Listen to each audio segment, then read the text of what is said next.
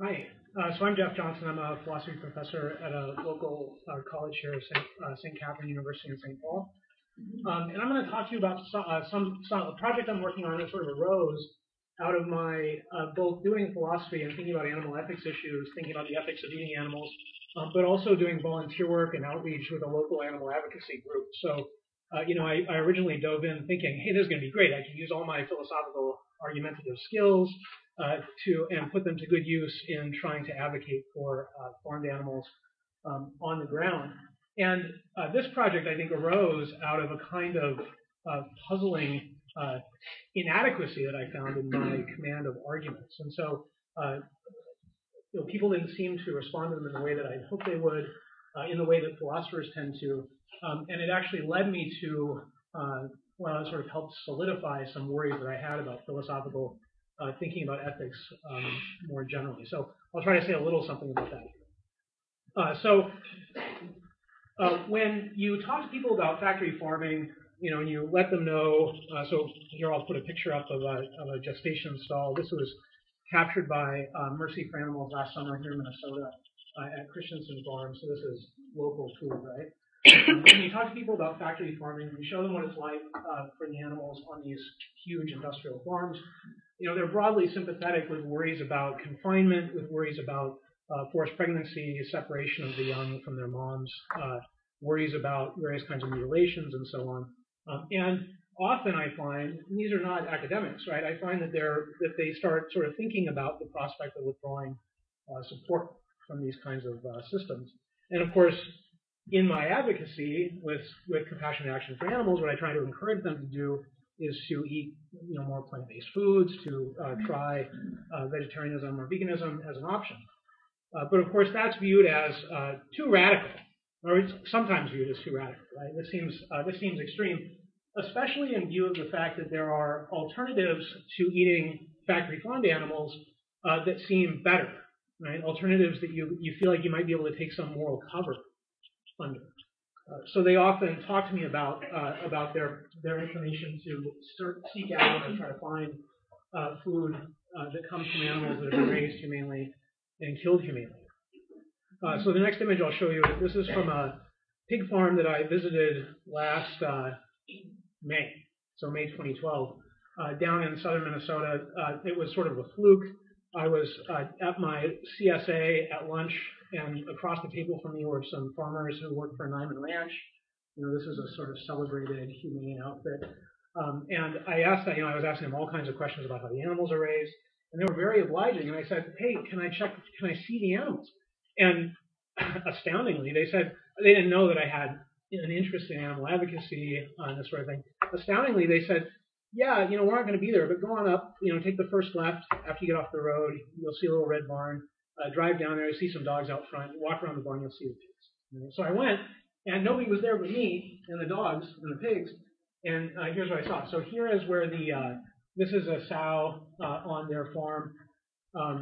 Last night at the plenary, Joey Tuminello has a connection with Farm Forward.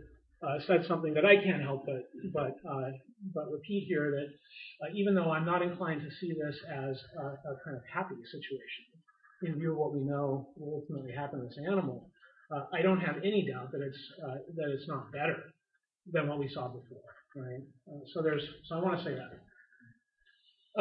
So people have something like this in mind. As I understand it, just talking to, I had a conversation some time ago with the executive director of the Minnesota Pork Producers Association, and his inclination was to think, and other folks that I talked to, his inclination was to think that this is pretty rare, and that the animals, the pigs who are raised humanely in the state are often still raised inside. And so the idea that the animals live outside is really sort of an exception. But in any case, I guess this is the kind of system of production that people are thinking about in general when they think that these humane options give them some kind of moral cover. So I want to start by saying a little something about what philosophers are inclined to think in response to this question about eating humanely raised and humanely killed animals. So on the pro side, philosophers or a philosopher who would argue that eating humanely raised and humanely killed animals is okay, something like Roger Scruton. So Scruton is inclined to think that eating animals is not a problem, right? The fact that we have to kill them to eat them is not a problem because he's sort of broadly on board with the idea that they don't have any rights, and in particular, crucially, they don't have the right to life. So when we take their life, even if it's to serve, something like a kind of selfish purpose of our own, it's not any kind of serious moral violation. Now, the reason they don't have rights is the sort of standard reason. They don't have autonomy, right? They can't deliberate. They don't engage with moral concepts. They can't negotiate the world in a way that's sort of reflective of an interest in doing the right thing, so on. But Scruton is not inclined to think that factory farming is okay. It's sort of hard. I mean, one of the things that he says that leads him to say that other animals don't have rights is that they don't belong to the moral community, right? Because they don't have these characteristics, they don't belong to the moral community. You have to be a member of that community in order to have rights. But even though they don't belong to the moral community, according to Scruton, nevertheless we have a duty to them. Very weird. As far as I can tell, the idea is that we get something out of the relationship that we find ourselves in with them when we farm them, right? What we get is, meat, milk, eggs, whatever. And so the idea is that relationship gives rise for Scruton to what he calls a duty of care, right? So in our engagement with them, we have to treat them with some care. And so for him, this rules out factory farming and makes him squarely a proponent of small-scale farming of the kind that we saw before. Now, those on the other side, people who are inclined to indict even humanely raised and humanely killed animals, of course, we know some of the common views. Regan's view, for example, is that animals have a right to life. In virtue of being subjects of a life, they have a life that they care about, that they can care about, and so for us to take it as a problem. Jeff McMahon gives an interesting argument. He says that no matter how an animal is raised, he has a nice paper called Eating Animals the Nice Way. I encourage you to have a look if you're inclined. He's a philosopher at Rutgers.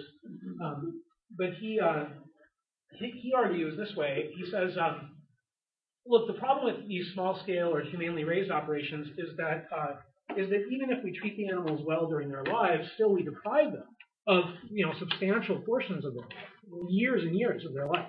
And his inclination is to think that this deprivation is sort of fundamentally problematic. And the way that he tries to give voice to that is to say that that is sort of a nice move. He says, there's no question that animals enjoy eating, right? Other animals enjoy eating just as much as we do. And when we kill them while they're young in order to make a meal out of them, we're getting a few meals at the cost of depriving them of tons and tons of meals, right? So there's a clear sort of way in which the benefits we get are not don't outweigh the harms that we cause. Other philosophers, Bruzalski, for example, will argue that on these small-scale farms there's still harms to the animals, and those harms surely outweigh whatever harms we incur by deciding to eat a veggie burger instead of a hamburger. So maybe I don't like the taste that much. Right? Maybe I like the taste of a hamburger better.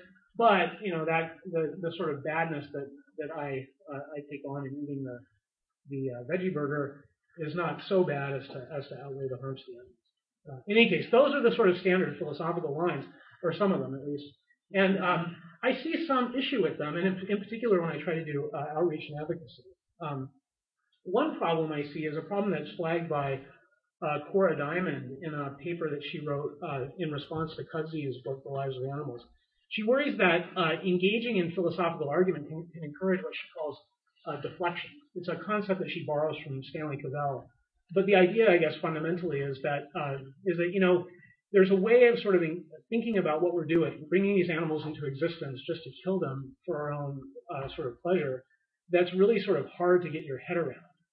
And one thing to do in response to that, to sort of avoid having to come to terms with that, is to retreat into sort of abstract moral theory, cooking up counterexamples, right? Cooking up new theories, cooking up little nuances on theories, and so on. So Diamond characterizes deflection broadly in this way. I'll let you read it.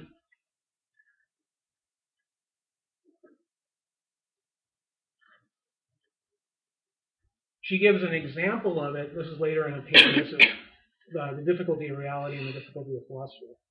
Later in the paper, she characterizes the kind of difficulty of reality that might cause us to